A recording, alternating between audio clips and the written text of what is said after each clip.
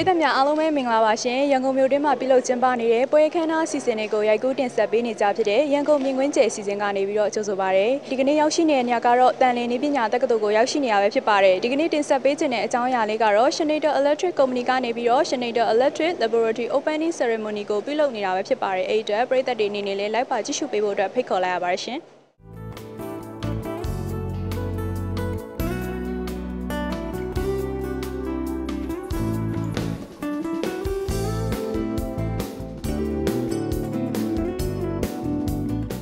အခမ်းအနားအစီအစဉ်အရတန်လင်းနည်းပညာတက္ကသိုလ်ကျောင်းသားကျောင်းသူများမှအကအလှများဖြည့်ဖျော်ဖြေခဲ့ကြပါတယ်။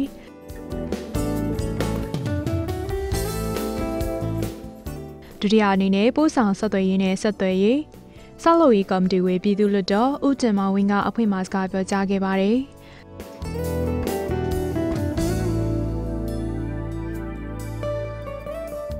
ဆက်လက်ပြီးတော့လဲ Schneider Electric မှာ Country President Mr. Mylan မှာအဖွင့်မှာစကားထပ်မံပြောကြားခဲ့ပြီးတန်လင်းနည်းပညာတက္ကသိုလ်ပေါမခချုပ်ဒေါက်တာသိန်းကြီးမှကျေးဇူးတင်စကားပြောကြားခဲ့ပါတယ်။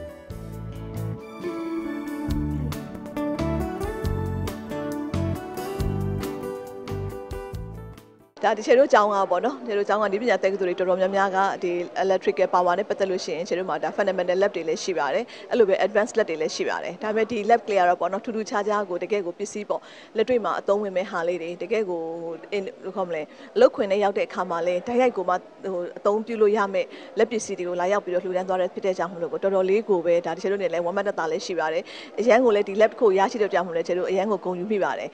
သူ့မဲ့ lab တွေကတော့အဓိကအဖြစ်တော့ပေါ့နော်ဒီချေတို့ဒါတကယ်ကိုကျေးလက်မှာလိုတဲ့ဟာတွေလည်းမကပဲနဲ့တကယ်ကိုအဆင့်မြင့်နေနောက်တစ်ခါကျလို့ရှိရင်လည်းတကယ်ကို solar system အတွက်သုံးနေ renewable energy အတွက်ကိုအသုံးတဲ့မဲ့တကယ် electrical power student တွေအတွက်မသိမဖြစ်ကိုလိုအပ်တဲ့ပညာရပ်တွေပါဝင်တဲ့ lab ကိုလှူဒန်းသွားတာဖြစ်ပါတယ်။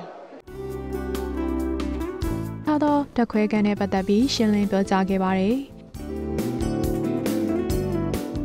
အဲ့နောက်မှာတော့လူဒန်းထားသောတက်ခွဲကန်တို့တွားရောက်ကဖဲချိုးပြတ်ဖွင့်လှစ်ပြီးလှည့်လည်ကြည့်ရှုခဲ့ကြပါတယ်။ကျွန်တော်တို့ဒီနေ့လှူဒါန်းတဲ့ပစ္စည်းအရေးအတွက်စုပေါင်း9မျိုးရှိပါတယ်။9မျိုးထဲမှာကျွန်တော်တို့ကစက်ရုံအလုပ်ရုံသုံးပစ္စည်းတွေနောက်ဆိုလာနဲ့ဆက်ဆက်တဲ့ပစ္စည်းတွေနောက်ဆိုလာပန်းမင်းဆိုတာဆိုလာနဲ့ကြီးတဲ့ဒေသမှာရေတင်တဲ့ဒီမှာသုံးတဲ့ပစ္စည်းတွေနောက်ပြီးတော့ကျွန်တော်တို့ဓာတ်လိုက်ရင်ကာဝယ်နိုင်တဲ့ circuit breaker အကြောင်းတွေနောက်ပြီးတော့ standardization နဲ့ကျွန်တော်တို့ electrical hazards အနေနဲ့ protection အနေနဲ့စနစ်တကျလုံးနိုင်အောင်လက်စစ်ကျွမ်းကျင်လုပ်သားတွေပြည်သူတွေအနေကင်းနဲ့အသုံးပြုနိုင်အောင်ဆိုတော့အဲ့ဒီအသုံးပြုနိုင်တဲ့ပစ္စည်းတွေအများကြီးပါပါတယ်ခင်ဗျာကျွန်တော်တို့နေပညာတက္ကသိုလ်မှာဆိုရင်များသောအားဖြင့်လက်ပစ္စည်းတွေကတချို့လက်ပစ္စည်းတွေကမပြည့်စုံတဲ့အပိုင်းလေးရှိပါတယ်အဲ့ဒီတော့ကျွန်တော်ကဒီကျောင်းကိုရွေးပြီးဆိုတော့ဒီကျောင်းကပါမခကျွန်းနဲ့ကျွန်တော်တို့ကညှိနှိုင်းပါတယ်ညှိနှိုင်းပြီးတော့ဘာပစ္စည်းတွေလိုအပ်လဲဆိုတော့အရင်ဆုံး discuss လုပ်ပါတယ်လုပ်ပြီးတော့မှကျွန်တော်တို့ကလက်တွေ့စက်ရုံလုံးတွေမှာကလေးတွေကျောင်းပြီးဆိုတဲ့အခါကျရင်တကယ်ထိထိရောက်အသုံးပြုနိုင်တဲ့လက်ပစ္စည်းလေးတွေကိုကျွန်တော်ကရွေးပြီးတော့လူတန်းချင်းဖြစ်ပါတယ်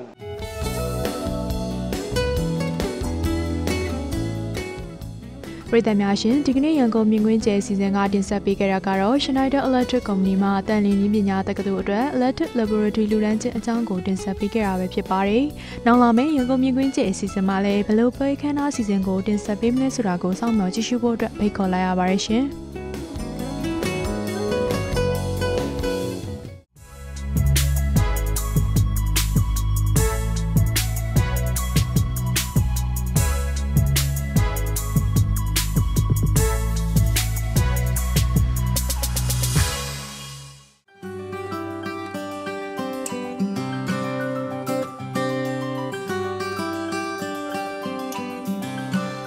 MRT4 ရုပ်သံလိုင်းကိုကြည့်ရှုအားပေးနေကြတဲ့ပရိသတ်များအားလုံးပဲမင်္ဂလာပါရှင်ရန်ကုန်မြင်ကွင်းကျယ်စီစဉ်ကနေကြိုဆိုလိုက်ပါတယ်ဒီနေ့မှာဆိုရင်တော့ကျွန်မရန်ကုန်မြင်ကွင်းကျယ်ဖွဲ့သားတွေကရန်ကုန်ပညာရေးတက္ကသိုလ်မှာကျင်းပပြုလုပ်နေတဲ့စာမှုရှင်ဂုဏ်ပြုပွဲခမ်းနားမြင်ကွင်းတွေကိုရိုက်ကူးတင်ဆက်ပေးသွားမှာပဲဖြစ်ပါတယ်အခုလိုမျိုးဒါရန်ကုန်ပညာရေးတက္ကသိုလ်ရဲ့နှစ်ပတ်လည်မဂ္ဂဇင်း2018ခုနှစ်အတွက်စာမှုရှင်ဂုဏ်ပြုပွဲကိုကျင်းပပြုလုပ်နေတာဖြစ်တဲ့အပြင်ဒီနေ့ပွဲမှာဆိုရင်တော့အလေးစားပါမောက္ခဒေါ်နုနုဖောင်ဒေးရှင်းရဲ့ပညာရေးသုတေသနစာမှုရှင်ဂုဏ်ပြုပွဲကိုပါတပါးတည်းကျင်းပပြုလုပ်နေတာပဲဖြစ်ပါတယ်ဒါကြောင့်မို့လို့မြန်မာနိုင်ငံရဲ့စာပေလောကကိုဖွံ့ဖြိုးတိုးတက်စေဖို့အတွက်ပါဝင်ပံ့ပိုးပေးကြတဲ့သူတွေရဲ့ဂုဏ်ပြုစုပေးပွဲမြင်ကွင်းတွေကိုဒီကနေ့မှဆိုရင်တော့မြင်တွေ့နိုင်မှာပဲဖြစ်ပါတယ်ဒါကြောင့်မို့လို့ဆက်လက်ပြီးတော့ကြည့်ရှုပေးဖို့တက်လဲပရိသတ်အားလုံးကိုဖိတ်ခေါ်ပေးလိုက်ချင်ပါတယ်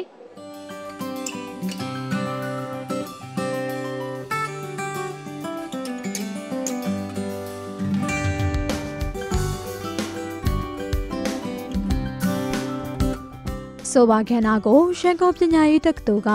ပါမောက္ခချုပ်ဆရာမကြီးအပါအဝင်ဆရာကြီးဆရာမကြီးများကျောင်းသားကျောင်းသူများနဲ့စာမှုရှင်များစုံလင်စွာတက်ရောက်ခဲ့ကြပါတယ်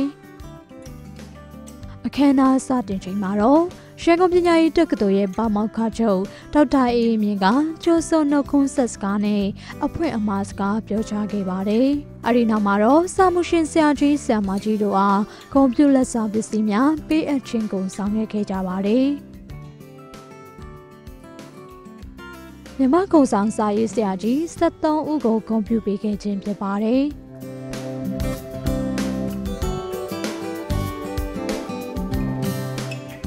ရန်ကုန်ပညာရေးတက္ကသိုလ်ရဲ့ပါမောက္ခချုပ်ဆရာမကြီးကနှစ်ပတ်လည်မဂ္ဂဇင်းရဲ့ကြော်ညာရှင်များအားအမတ်တရပစ္စည်းများလည်းပေးအပ်ခဲ့ပါသေးတယ်။အဲဒီနောက်မှာတော့စာမှုရှင်ဆရာကြီးများကဝမ်းမြောက်ပီတိစကားများပြောကြားပေးခဲ့ပြီးခမ်းနားရဲ့ပထမပိုင်းအစီအစဉ်ကိုအောင်မြင်စွာပြီးမြောက်ခဲ့ပါတယ်။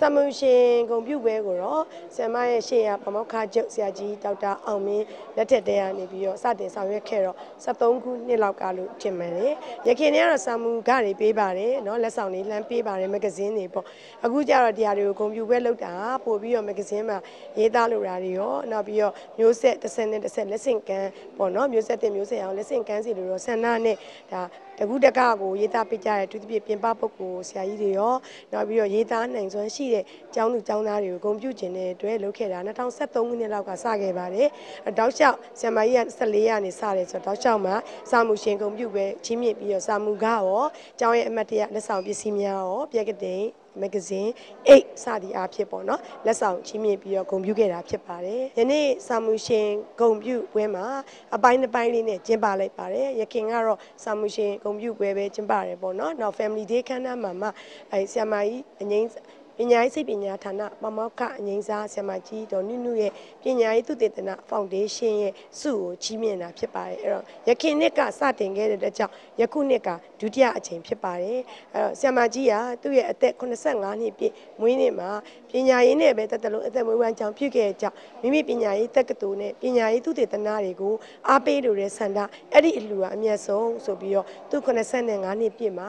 85သိန်းကိုမတည်ပြီးတော့ဒေါ်နုနုပညာရေးသုတေသနဖောင်ဒေးရှင်းဆိုပြီးတော့ကျောင်းကိုလာရောက်လှူဒန်းပါတယ်ဆရာမကြီး85သိန်းမတည်တဲ့ဖောင်ဒေးရှင်းရဲ့တစ်နှစ်စာဘန်ဒိုးနဲ့ဆရာမကြီးရတာကိုစုချီးမြှင့်တာဒီပညာရေးအတွက်အကျိုးရှိမဲ့နော်သုတေသနအသုံးချသုတေသနပညာရေးသုတေသီတွေကိုအားပေးတာမျိုးဆက်သစ်များကိုကုန်ထားတဲ့သုတေသနကျမ်းပေါ့နော်ဆောင်ရွက်ခင်ကသုတေသနကုန်တွေပြန်ပြီးချီးမြှင့်ခြင်းတဲ့အတွက်ဆောင်ရွက်တဲ့ဆရာမကြီးတို့ကျောင်းရဲ့ပညာရေးတက္ကသိုလ်ရဲ့တက္ကသိုလ်မှာအရေးပါတဲ့သုတေသနဖွင့်ပြမှုကိုနိုင်ငံတော်ကလည်းပညာရေးသုတေသနစရိတ်တွေပေးနေသလိုနိုင်ငံ MASS ဆိုတဲ့နော်ဒီ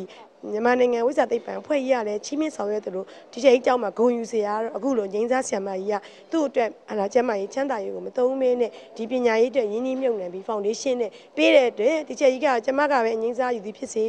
ဆရာမကြီးကသူတနေ့လူဆိုတာအကွက်နေနေပေါ့နော်သူမရှိတဲ့ချိန်ပဲဖြစ်စေဒီတက္ကသိုလ်ကြီးမှာဒီသုတေသနဆုတွေဆက်လက်ချီးမြှင့်အောင်မတည်ပေးခဲ့တဲ့အတွက်ယခုလိုဒီနေ့ဒီဆုကိုလေဆုချီးမြှင့်ပွဲကိုလည်းမင်္ဂလာကျက်တည်ရှိစွာဆောင်ရွက်နိုင်တာဖြစ်ပါတယ်သမီး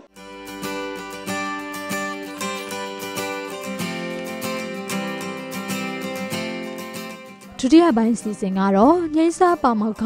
ဒေါ်နုနုဖောင်ဒေးရှင်းရဲ့ပညာရေးသုတေသနထွန်းချုံဆုပေးပွဲကဏ္ဍပဲဖြစ်ပါတယ်။ပညာရေးဌာနများရဲ့ပညာရေးပါရဂူပွဲသုတေသနခြင်းအကောင်းဆုံးဆုရရှိသူ3ဦးကိုပါမောက္ခချုပ်ဆရာမကြီးကဆုများပေးအပ်ချီးမြှင့်ခဲ့ပါတယ်။ဒေါ်နုနုဖောင်ဒေးရှင်းကနေပညာရေးဌာနများရဲ့ပညာရေးသုတေသနစာတမ်းထူးချွန်ဆုများချီးမြှင့်ပေးအပ်ခဲ့ပြီးတဲ့နောက်မှာတော့အမတ်တရတပ်ပုံများရိုက်ကူးကအခမ်းအနားကိုအောင်မြင်စွာပြီးမြောက်ခဲ့ပါတယ်။ရန်ကုန်ပညာရေးတက္ကသိုလ်ရဲ့နှစ်ပတ်လည်မဂ္ဂဇင်း2019တွင်သူတရတာကဏ္ဍမျိုးစုံကိုပေါ်ဆောင်ခဲ့ရမှာစာပူရှင်စုစုပေါင်း80ဦးကပံ့ပိုးပေးထားပြီးထိုသူများကိုအခမ်းအနားဖြစ်ပြန်လဲကာရဝပြုတဲ့အခမ်းအနားမြင်ကွင်းများကိုကြည့်ရှုရင်ပရိသတ်များအနေနဲ့လည်းကျေနပ်အားရလိမ့်မယ်လို့မျှော်လင့်မိပါတယ်။ကြည့်ရှုအားပေးခဲ့ကြတဲ့ပရိသတ်များအားလုံးကိုလည်းကျေးဇူးထူးပင်တင်ရှိပါရရှင်။